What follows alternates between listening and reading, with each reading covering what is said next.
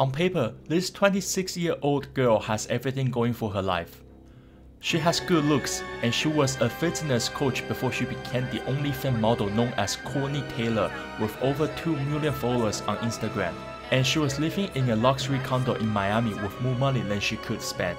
She made nearly $1 million in 2020 and $1.8 million in 2021, but this dream life came crashing down in April 2022. Whether it's the fan, the alcohol addiction, or the toxic relationship, Courtney and her now deceased ex-boyfriend had a volatile relationship. After the stabbing occurred, detectives found out the couple had a documented history of violence and found the available surveillance footages and testimonials from their friends. It seems Courtney was the one who usually initiated the aggression.